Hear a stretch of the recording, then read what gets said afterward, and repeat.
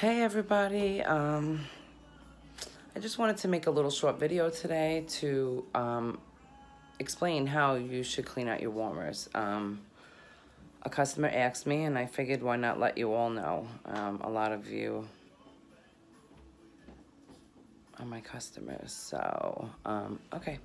I first want to show you, also I've been challenged to make a video showing my favorite warmer and the scent that is my favorite, so I could not come up with one. I have two, so I wanted to show you, and I can't turn the camera around, so bear with me. This is my favorite. It's so beautiful. Right now it has vanilla mint in there. It's not hot. Touch the wax. That is my all-time favorite. This usually is in my living room, but I wanted to show it to you, so I brought it upstairs.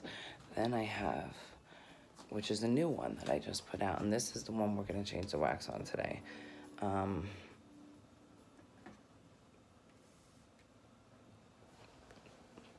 just gonna show you. Daisy Lantern. This is my new favorite, but not the all-time favorite. Isn't that beautiful, the way it reflects off the wall? Right in there has my second favorite scent, which is this one, Dazzling Pomegranate. This is number 2 on my favorite list. Vanilla mint, absolutely number 1. Okay, so I just want to show you guys really quickly how I do it. I have a little cotton thingy here that you can buy in the Scentsy store. There's 25 in a pack. I believe they're $6. Sorry if I'm wrong. I use regular cotton balls normally, but I don't have any. I have 1 cotton ball left, so that's not enough to show you. So I just want, also if you're using this for a mini warmer, you could just peel some of this off and use it that way. But since I'm using it for the big warmer, I'm gonna just take it and I'm gonna place it right on top. That's it. So same thing happens when you take cotton balls. Go on the sides, soak it all up.